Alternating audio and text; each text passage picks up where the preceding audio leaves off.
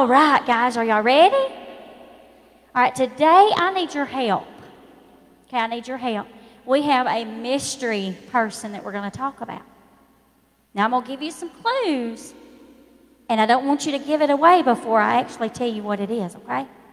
So keep it to yourself. Don't yell it out. All right, the first thing, I have a letter, what? What is this?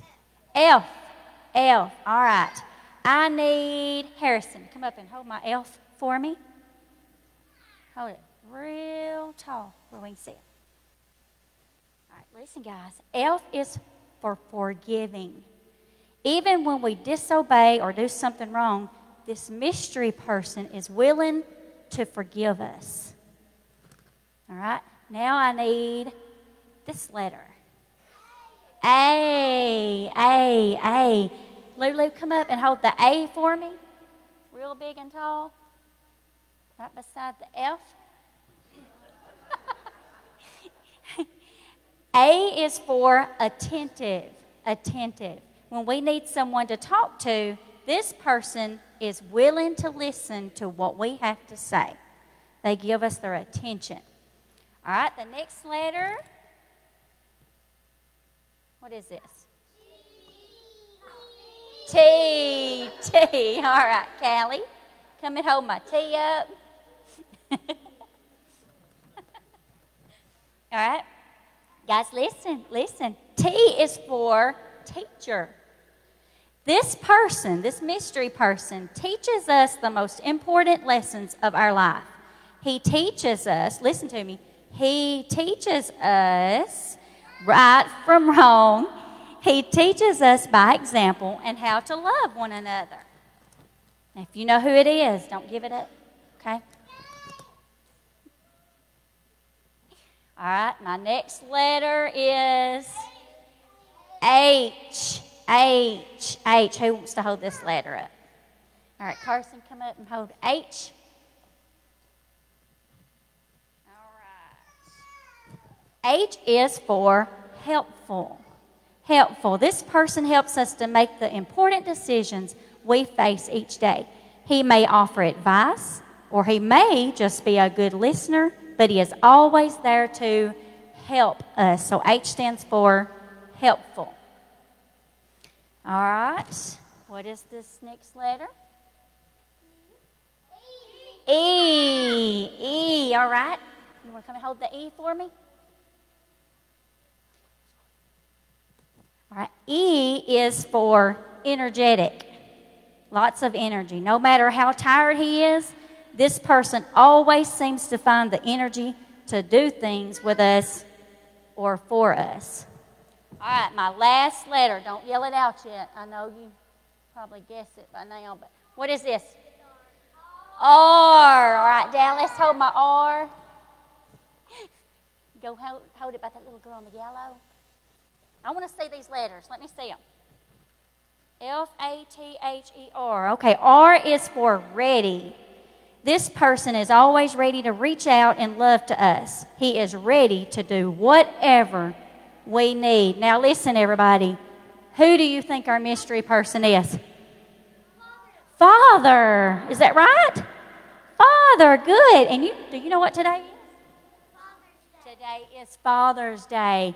And so you should use this day to say thank you to our dads for all the hard work they do to keep our family going. All right, now, so what do you need to do when you see your father? Thank. That's right. And guess what, guys? We also have another father. Do you know who that is? God. God is our Father too.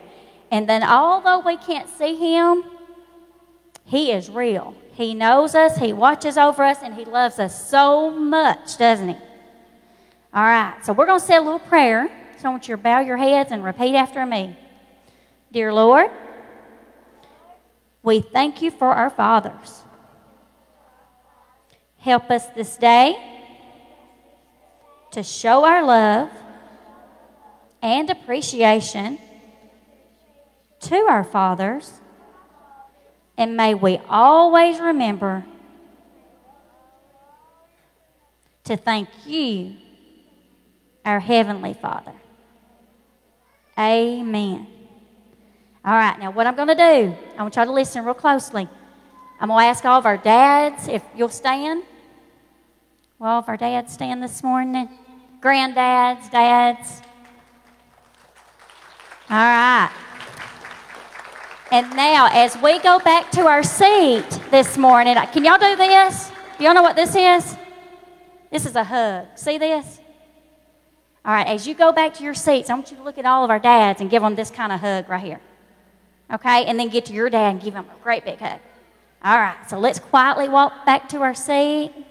If you have a sign, just lay it right here. Good job, guys. Good job.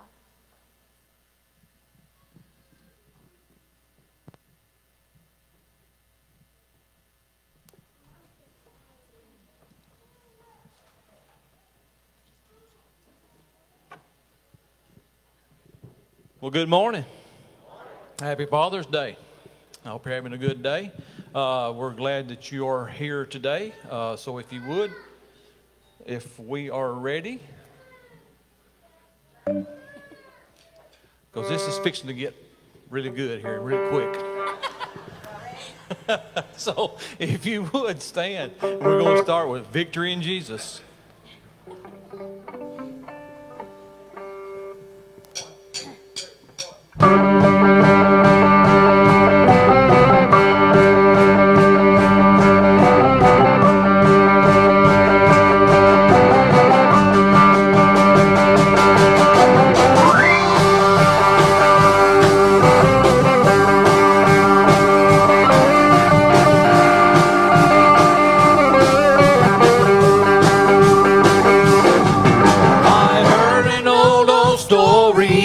How a Savior came from glory, how He gave His life on Calvary to save a wretch like me.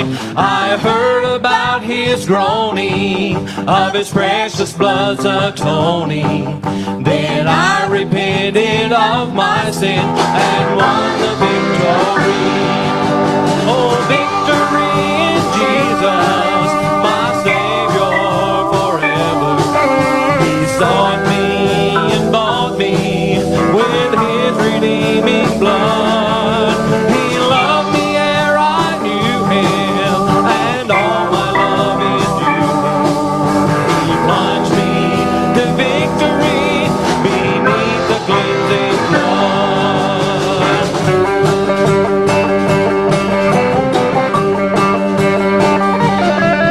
I heard about His healing, of His cleansing power revealing, how He made the lame to walk again and caused the blind to see. And then I cried, dear Jesus, come and heal my broken spirit. And somehow Jesus came and brought to me the victory. Oh, victory in Jesus, my Savior forever. He sought me and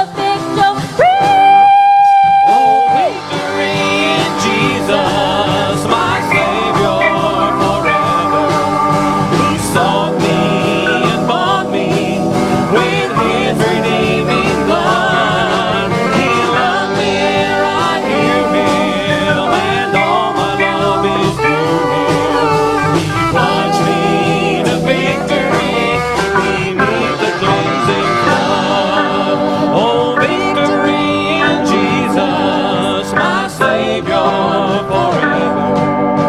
He sought me and bought me with his redeeming blood. He loved me ere I knew him, and all my love is to him.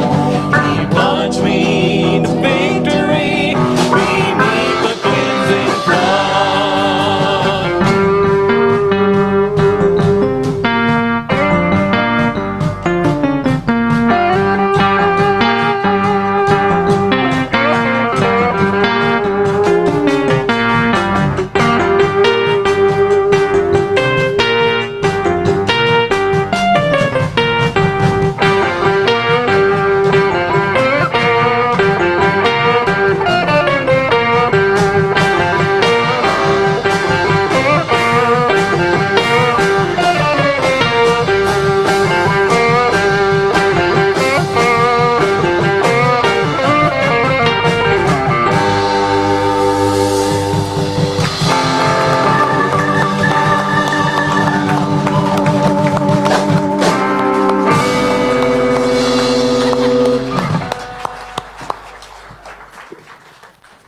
Hey, folks, Corinth is back, right? We are back, and it's good to be here today. This is Father's Day, and we're having a good time in the house of the Lord. Hey, we got something to rejoice, to sing, and to shout about today, and aren't you glad that you're here? We've had some folks that have been here ever since, 8:30, eating donuts and drinking coffee. Then we've had a wonderful Sunday school lesson, and now we've come for the Sunday morning worship service. We welcome you into our service today. You may be seated for just a minute if you'd like, okay? Corinth is more than just a church. It is a family of believers made up of many individual families. At the head of each individual family is a God-appointed head, Father, the dad. To every dad, we appreciate your faithfulness and recognize and honor you on this special day. I was going to say let's have a hand clap of praise for all the dads that are here today, but we did that when the kids were up here and enthusiastically, but let's do it anyhow, because I got it rolled down here, all right? We recognize every single one of them. It's an honor to be a dad. It's an honor to have a family.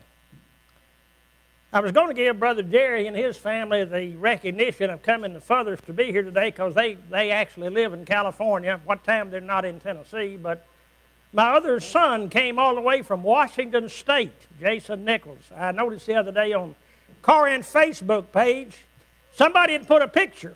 Melissa put a picture of Brother Don and Miss Rebecca at the front door. And under that was a caption that caught my heart. It was from Jason. He said, I love this couple. They helped raise me. So he's my other son. We're glad you're here today, Jason. Jason is in law enforcement in Washington State. We appreciate him.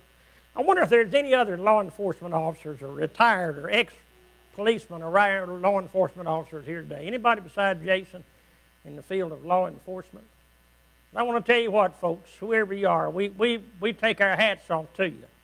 You've been through some trying times, but be assured that Corinth Baptist Church and this church family has you in our prayers.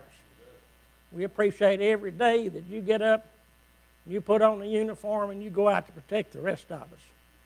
We appreciate you from the depths of our hearts. So let's give not only a round of applause for the one that we have here today, but for all of those who serve in this country in defense of the freedoms that we enjoy today. And included in that, let's include our military. We've got several military personnel in our church today. We recognize you as well. Let's give a hand clap of praise to those who protect our lives and our property. Amen. Amen, brother. Now to the announcements. Thank you for the prayers for Brother Scott King. He survived his surgery real good. It was a great success last Monday. He is at home recovering.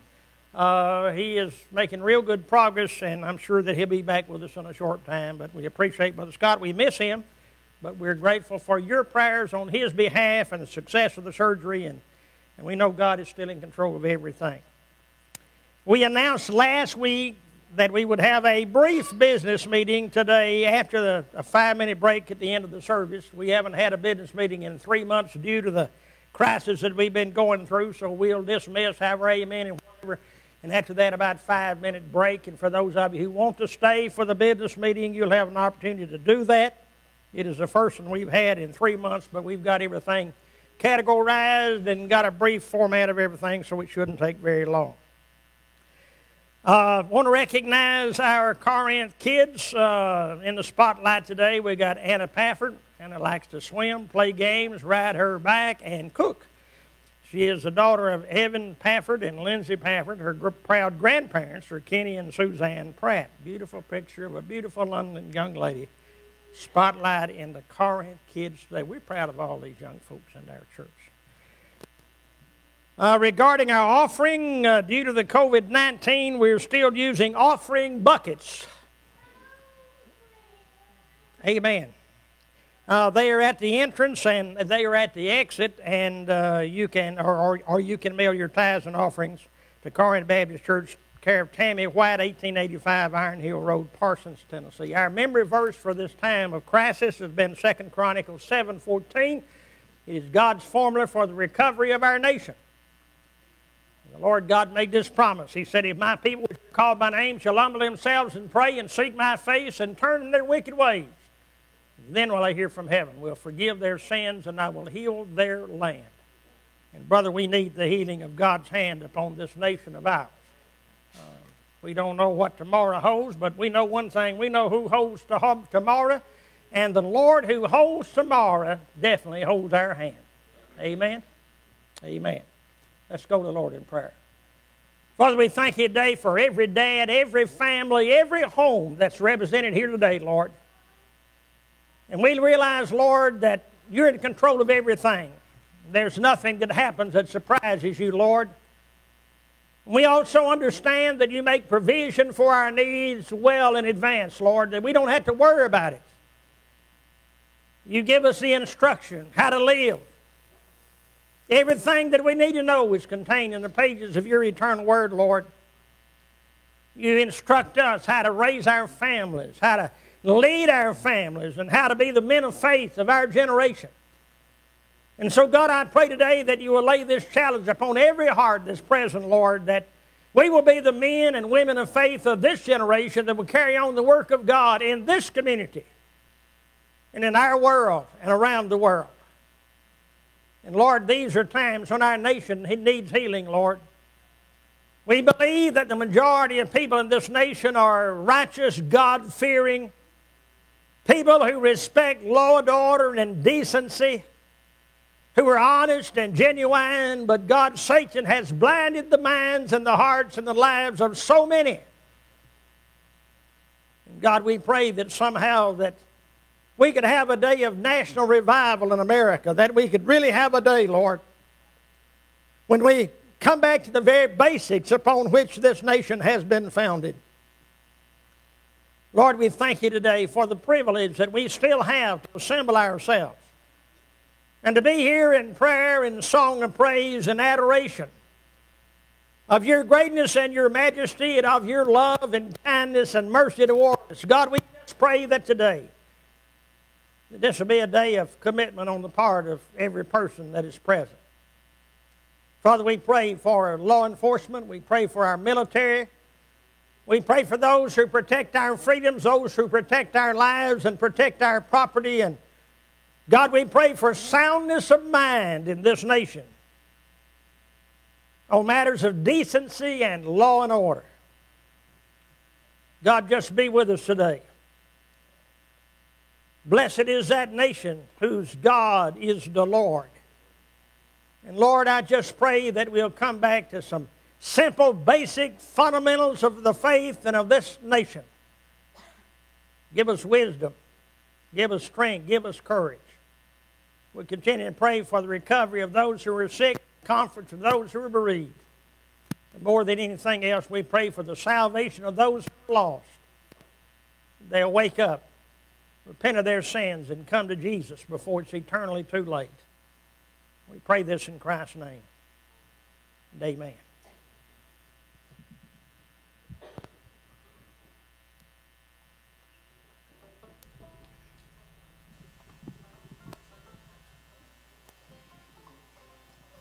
Okay, if you would, we'll stand. We'll continue our service. Sweet by and by.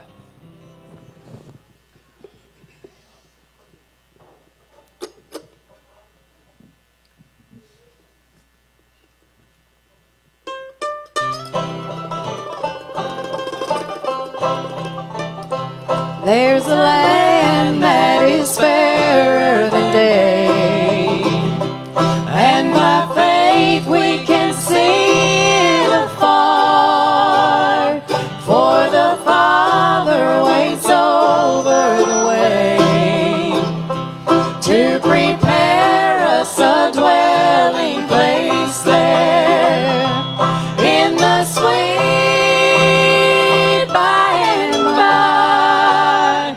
We shall meet on that beautiful shore in the sweet by and by. We shall meet on that beautiful shore.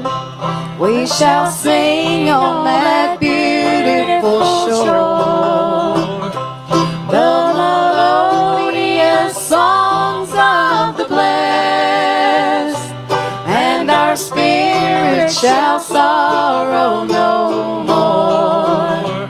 Not a sigh for the blessing of rest in the sweet by and by. We shall meet on that beautiful shore in the sweet by and by. We shall meet on that beautiful shore.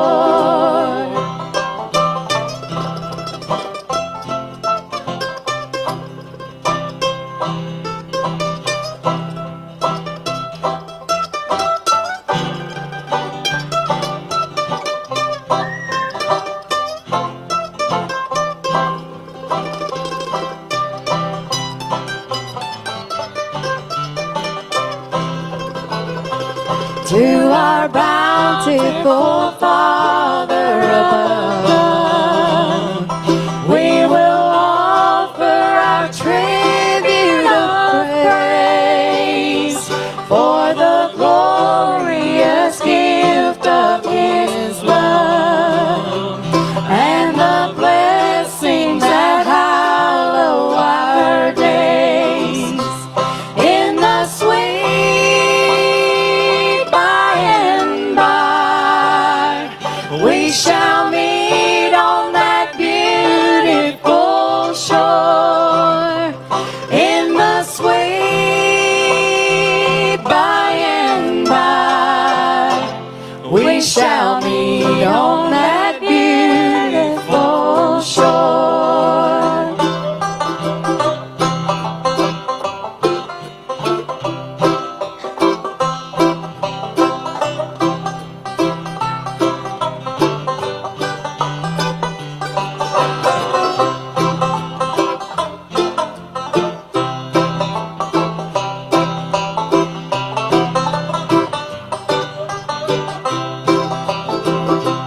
In the sweet by and by, we shall meet on that beautiful shore. In the sweet by and by, we shall meet on that beautiful shore. We shall meet on that beautiful shore. Amen.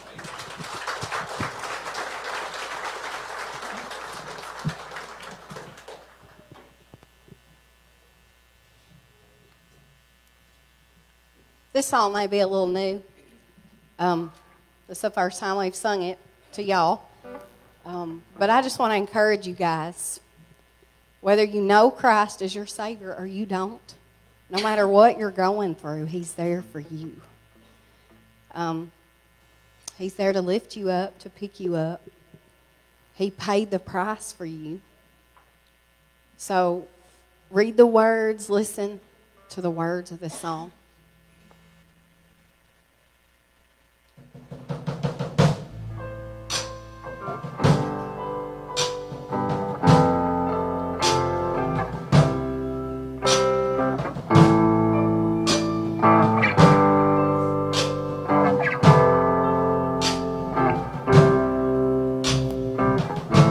Before I spoke a word, you were singing over me. You have been so, so good to me. Before I took a breath, you breathed your life in me. You have been so, so kind to me. Oh, the overwhelming, never-ending, reckless love of God.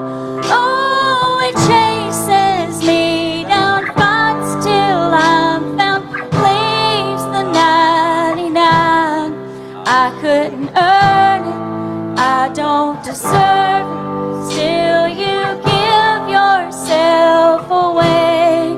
Oh, the overwhelming, never-ending, reckless love of God.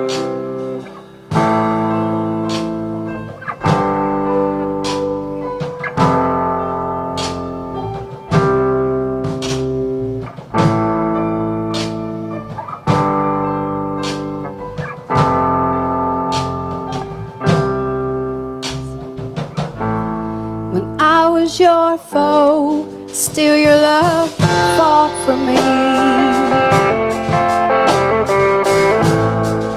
You have been so, so good to me. When I felt no worth, you paid it all for me. You have been so, so kind to me. Oh, the overwhelming, never-ending, reckless love of God. Oh, it chases me down, fights till I'm found, leaves the 99.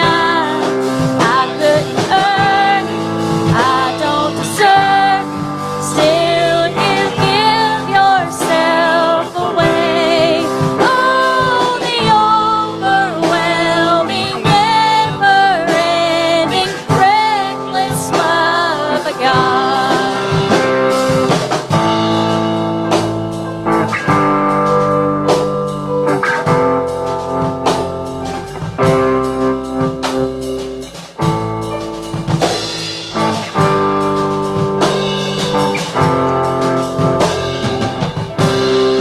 Listen, there's no shadow you won't light up, mountain you won't climb up, coming after me.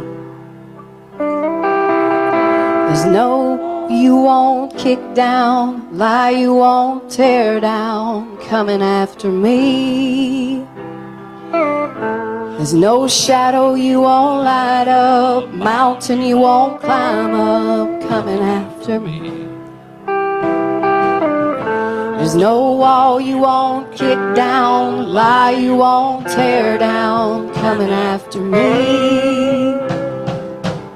There's no shadow you won't light up, mountain you won't climb up, coming after me. There's no wall you won't kick down, lie you won't tear down, coming after me. There's no shadow you won't light up, mountain you won't climb up, coming after me. There's no wall you won't kick down, lie you won't kick down.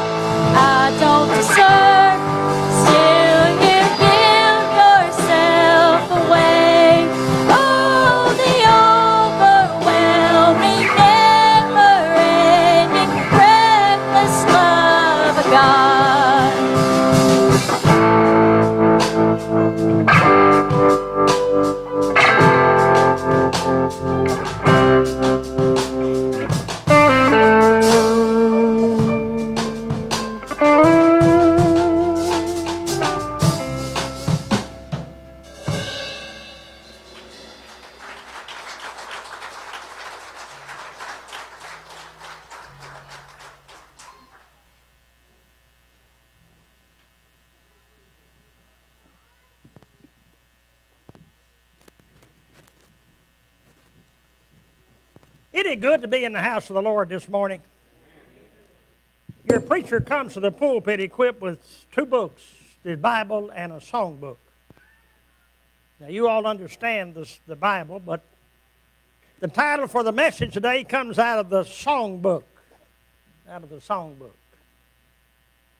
I didn't think I was going to be able to find it in one of the books in the church this morning. I was about to hit the panic. I thought, boy, it'd be in every songbook we got here, but I realized it's only in this red-backed one here. And the title of it is The Old-Time Religion. The Old-Time Religion. 'Tis the old-time religion, 'tis the old-time religion, 'tis the old-time religion, and it's good enough for me. And I told Brother Keith in the hall back there a while ago, I said, I'm going to preach on the subject of he said, you got a songbook. I said, yeah, I'm going to use it in the message. He said, are you going to have a breakdown and sing it? I said, no. I'm going to stay together and just read it for you. Okay? 'Tis the old-time religion makes me love everybody, makes me love everybody. 'Tis the old-time religion, and it's good enough for me. It's Father's Day. It had saved our fathers. It has saved our fathers. Now, one translation of it is, it was good for our fathers, and it's good enough for me. 'Tis the old-time religion. 'Tis the old-time religion. It was good for the prophet Daniel. It was good for the Hebrew children. It was tried in the fiery furnace. It was good for Paul and Silas. It will be do when I am dying, and it's good enough for me. It will carry us all to heaven. It will carry us all to heaven. 'Tis the old-time religion, and it's good enough for me. Now, match that up with the text, will you, preacher? All right, get your Bibles and turn me to the book of Jude in the New Testament. Next to the last of the books of the Bible, the little book of Jude in the New Testament. Little book of Jude. Beginning in verse 1 of the chapter, Jude identifies himself, Jude, the servant of Jesus Christ, and brother of James, to them that are sanctified by God the Father and preserved in Christ Jesus and called. That's us. That's us. Mercy unto you and peace and love be multiplied. Beloved, when I gave all diligence to write unto you of the common salvation, it was needful for me to write unto you and exhort you that you should earnestly contend for the faith. Look at this. For the faith that was once delivered unto the saints. For there are certain men crept in unawares who were before of old ordained to this condemnation, ungodly men that turned the grace of God, our God, into lasciviousness, and denying the only Lord God and our Lord Jesus Christ. He says, I wanted to write to you and tell you that I want to write of the common salvation. However, it's needful for me to write to you rather, and to tell you that you need to earnestly contend for the faith that was once delivered unto the saints. Who is this Jude? Who is this Bible author? Who is this person that God has chosen for the next to the last book in the Bible? Such an important book. Well, would it surprise you to believe if I were to tell you that most Bible scholars say this is the Jude that was the half-brother of Jesus? Did you know Jesus came from a large family? His mother was Mary. His stepfather was Joseph. God bless the godly dads. God bless the godly stepdads that are here today. Amen. It's even fun being a granddad. I don't know if you know that. Well, if you're a granddad, you know how much fun it is being a granddad. I've even got some adopted grandkids. I've got one little feller who adopted me for his granddad. Every time I get an opportunity, what a blessing it is to see that little fella. He kept talking about his papa back here in Awana one night, and somebody said, who is your papa? He said, you know, the preacher papa. He adopted me. Amen. We don't have any papers on it, but it's okay. It's okay. Now, you said Jesus had brothers, half brothers and half sisters. That's right. He was conceived of the Holy Spirit, but he came from a very large family. He was the first. You see, his mother was the Virgin Mary whenever she conceived of the Holy Spirit and brought forth our Savior, the Lord Jesus Christ. Now, on proof of that, and I didn't give it to the guys to put it up on the screen, but on the proof on that, you can go to Mark chapter 6, and you'll find biblical proof that Jesus Christ had brothers and he had sisters. All right? Mark 6, verse 1, and Jesus went out from thence and came into his own country, and his disciples followed him. And when the Sabbath day was come, he began to teach in the synagogue. And many hearing Jesus were astonished, saying, From whence hath this man these things, and what wisdom is this which is given unto him, that even such mighty works are wrought by his hands? Is not this, look at this verse 3, is not this the carpenter's son, the son of Mary? Is not this the carpenter, the son of Mary? The brother of, number them if you want to, James and Josie and Judah and Simon. Are not his sisters here with us? And they were offended at him, but Jesus said unto them, A prophet is not without honor, but in our own country and among his own kin and in his own house. So Judah is listed here. James is also listed here as a half-brother of Jesus. If I got my count right, there were 5 boys in that family. Jesus had 4 half-brothers and at least 2 half-sisters. Now, there may have been more sisters, but there are 2 whose names have been given. So I think it'd be safe for us to say that he came from quite a large family.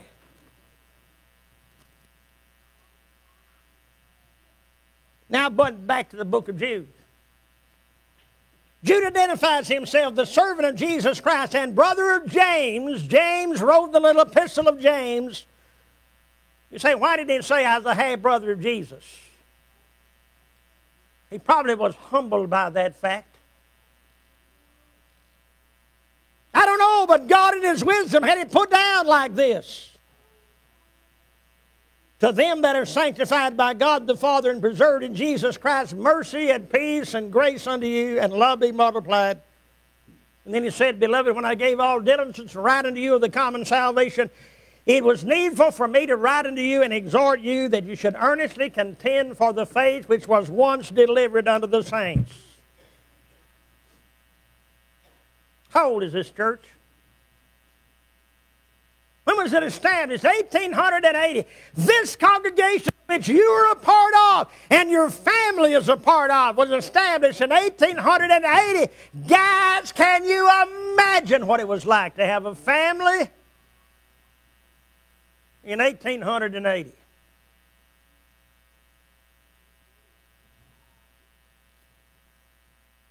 It was a different world. I tried to imagine it.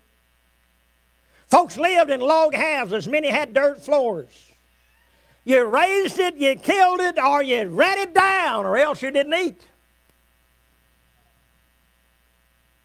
Most families had a milk cow. Some had chickens. Some might have had pigs. They had a mule or a workhorse. They ate quail and squirrels and rabbit and anything else they could find to exist. It was a different world being a dad in the 1880s. I don't remember that. I don't remember that. But they were our spiritual forefathers. That's before our day. Brother Henry Newman came into this community. How he got here, I don't know. I do know what he did. They put up a brush harbor down by the spring below this log schoolhouse and had a protracted meeting. That's what they called them back in those days. They had a meeting, and out of that meeting, 64 people either had gotten saved somewhere else and moved here, and it probably wasn't a very big community, but 64 people came and united together to form in 1880, in September of 1880, Corinth Baptist Church, they had the old-time religion, or we wouldn't be here today. Can I get an amen?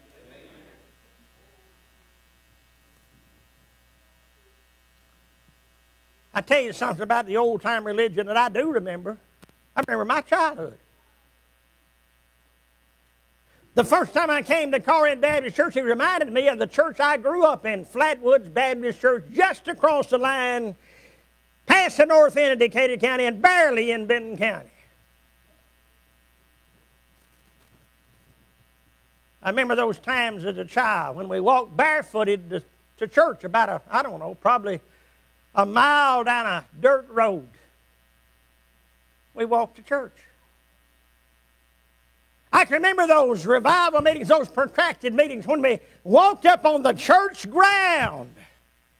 The men would go on one side of the church house and pray, and the women would go on the other side of the church house, and they would be gathered underneath the trees. And before the service ever started or he ever went in the house, preparation through prayer was made for an old-time religion and a powerful service.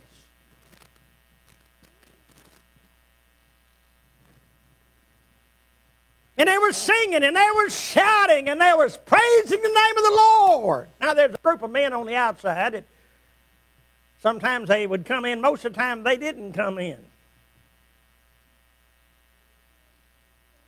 And there were times when the preachers would go to the windows, and he'd preach to them out the window, or go to the front porch and preach to them out on the front porch, and on occasion, some of them got saved and moved on in the house. You could generally tell the saved ones were in the house and the lost ones were outside the house. Kind of how you identified it. It's a different world. Who had ever thought in the Baptist church that we'd have some guys who didn't get to come into the sanctuary for the worship service? You know why? Because they had to protect the rest of us. Boy, times have changed. Boy, times have changed. Now you say, preacher, do you want to go back to the church of 1880? And the farming of 1880, or even the days of your childhood, is that what you want to go back to in order to have the old-time religion? No, that's not what I'm contending for. But this I do contend for, faith of our fathers, living faith. We would be true to thee till death. We need a return to the faith of our fathers. There's a spiritual drought in our land. Millions are lost. They ignore the church, and God has no place in their lives. Other millions have their names on church books, but they seldom, if ever, attend or support the church. Jude admonished. Earnestly contend for the faith which was once delivered unto the saints. I want to write about salvation. It's a common salvation. It's the same message of God's redeeming love. Peter preached it on the day of Pentecost. 3,000 got saved. Stephen proclaimed it. It cost him his life. Paul preached it before kings and jailers. He said, I'm not ashamed of the gospel of the grace of Christ, the gospel of Christ, for it is the power of God unto salvation to everyone that believeth. What was the basis of the old-time religion? They had some basic beliefs. The beliefs and the benefits of the old-time religion, what are they?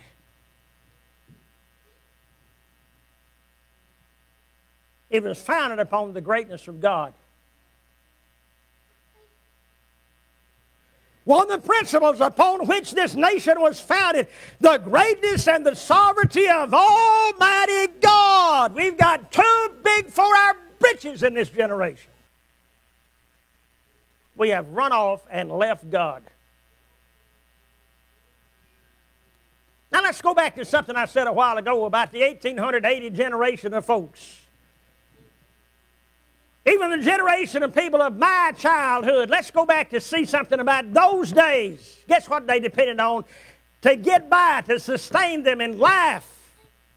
In good times and in bad times, the mercy and the grace and the abundance of Almighty God. It's raining today. We take rain for granted. They didn't. You know why? Because their crops depended on it. Their families depended on it. Their gardens depended upon the rain. And if God didn't bless them with an abundance of rain,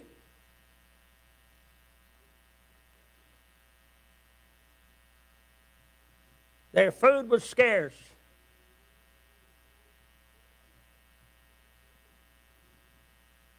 I'm amazed in the crisis that we've just been through. There has come a familiar phrase in the United States of America, government bail out. Am I right on that? We no longer depend upon family farms to feed our families and gardens to feed our family. We depend upon the grocery stores and corporate America to feed us. Am I right in that? Am I right in that? David said in the Old Testament, I have been young and I'm now old. I've not seen the righteous forsaken or God's seed begging bread. The old-time religion was practiced by old-time folks that depended upon the very mercy of God through the weather. In good days or bad days to sustain them and their families and their lives. The greatness of God. Not what I have done. I.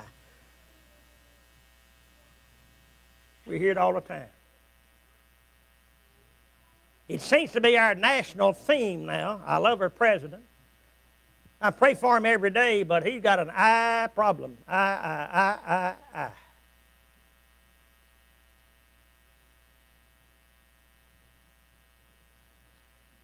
The old-time religion is based not only upon the greatness of God, but on Jesus as a personal Savior. He was prophesied of old, born of a virgin, lived a perfect life, performed mighty miracles, died on the cross, the third day arose again from the dead, ascended back to the Heavenly Father, intercedes for us on a daily basis, and is coming again. They believed it. They expected it. Those generations died in anticipation of the Lord's imminent personal return. What is your testimony about God's grace in your own personal lives?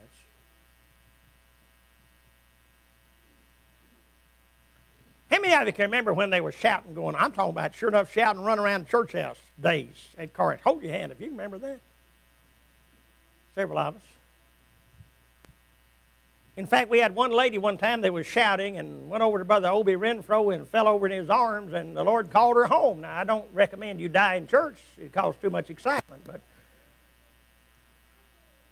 I don't think her shouting caused that, but I can't think of a better way to leave out of this old world than to be in church and just shout your way right into glory. Amen? And we got more to shout about than anybody in the world.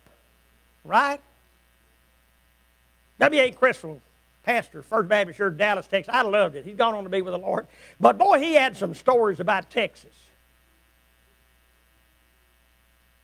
He told about this old boy that was traveling on his horse through his town, and he saw a church house, and it was Sunday, and so he hadn't been saved too long, but he had got religion, so he decided he'd go to church that morning, and he went to church, and the preacher was up there rather quiet and subdued, and anyway, he said something about Jesus, and he couldn't help it. He hollered, "Amen!" Woo! The preacher lost his place, and when he finally got his place back, he started in again, and before long he had said something else about Jesus, and the old cowboy got up and he said, "Glory to God, Jesus!" And then he realized there was somebody tugging on him. It was the usher. Said, "You done made our preacher lose his place twice." We don't have that kind of stuff going on around here. He said, "But I got religion." He said, "You may have, but you didn't get it here." I want to tell you can get it here. Amen? You can get it at Corinth. Amen? If you come looking for it, you can find it. I'll tell you why. Because Jesus is here. And we can not only have church in the building, we can have church out of the building, we can have church in the parking lot. We had about 30-something youths last Wednesday evening back there on the back side of the parking lot having a tailgate party with their Bibles on Wednesday evening. And you could just see Jesus all in the middle of it. Right? And I looked up, and here was the kids, and they were in that fenced-in area back here, the water kids. And they were trying to take turns coming and going. They were trying to be safe. We try to be safe around here. They were trying to be safe, so they were in there having a big time. And we got a church dog. Y'all have met him, Bonnie. Bonnie likes to come to church every Sunday. She's more faithful than some of my members. She's here every time the door opens. Now, we used to have Bonnie and Clyde, but Clyde got to chasing cars and caught one. He ain't around no more. But right in the middle of all that wonderful time the kids were having back there, somebody left the gate open, and here went Bonnie right in the middle of all of it. And after about a dozen kids or more had chased her around and around and around, somebody else opened the gate, and that dog got out of there. It was gone. We have fun at Corinth. It's a great place just to serve the Lord. It involves some emotion. The old-time religion involves some emotion. It involved a belief in heaven and hell, that heaven was at the end of the life for the believer and hell was at the end of the life for the unbeliever. It was that simple. That's what the old-time religion is. It's a simple, basic experience. You may want to ask, do you get it here? Yeah, you can get it here, but the main thing is it gets you here. Right? It'll get you. This belief in God, dependence upon God, belief in Jesus, our divine Savior, the Word of God, as the only authority for faith and practice. It'll get right in your heart, friends. Now, what's the benefits? Forgiveness of sins. The old-timers like to witness. Many of them were uneducated. Of a generation or two ago, they were uneducated. But they had a wordless book. I found this out. They had a wordless book. Page 1 was black, representing sin. Page 2 was red, representing the blood of Christ. Page 3 was white. It pictured the soul that had been washed in the blood of the Lamb. And page 4 was gold. It represented heaven. Guys, don't tell me you can't witness. They did. They did it. They didn't have an education, but they had a 4-page wordless book. Black represented sin, red represented the blood of Christ, white represented the soul that had been washed in the blood of the Lamb, and gold that represented heaven. Don't tell me there's something complicated about the old-time religion. There is not. It's simple to receive. Believe on the Lord Jesus Christ, and thou shalt be saved.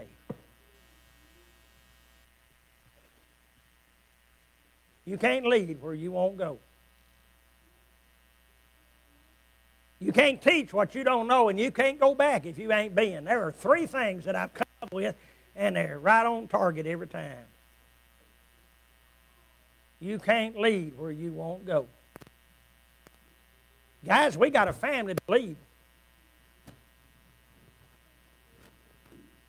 Your family needs to be in church every Sunday. They need to be in heaven when it's all over with.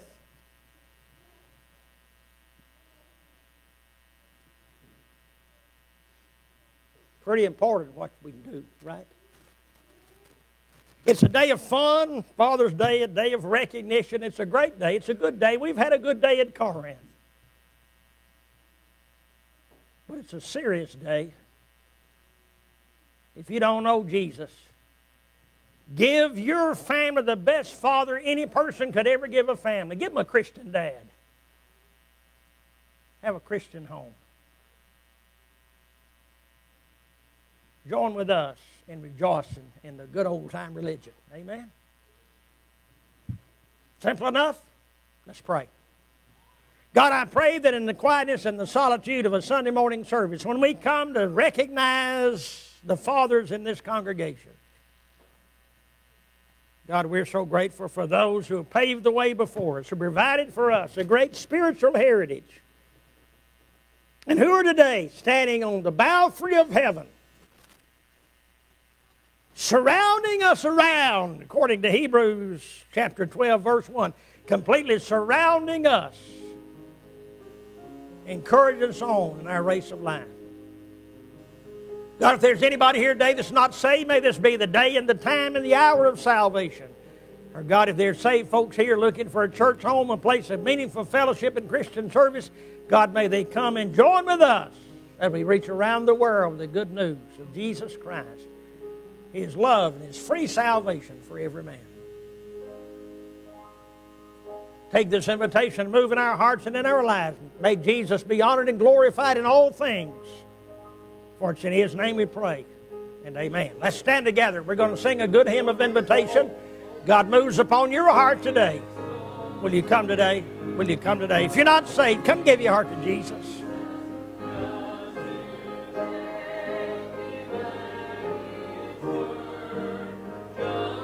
If you've got a prayer that you need to pray, and maybe it's a prayer of commitment, it may be a prayer of concern for somebody else, but there's something God lays on your heart.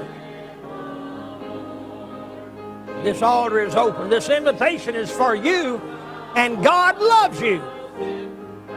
God loves you. God loves you.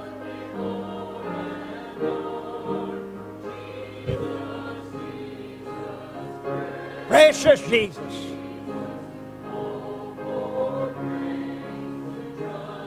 Oh, for faith to trust Him more. Sing another verse. Did you hear that? Oh, how sweet to trust in Jesus.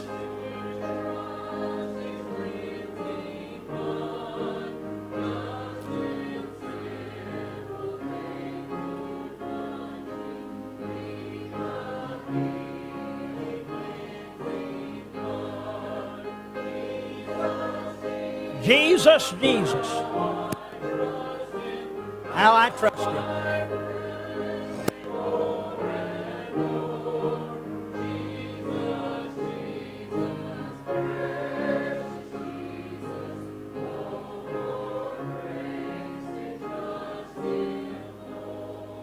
Jesus, Jesus, precious Jesus, oh, for grace to trust Him more. I can't think of a more fitting way to close out a Father's Day service of worship. So with that, you're dismissed. 5 minutes, come back in the sanctuary. We'll have a business meeting for those of you who want to stay, okay?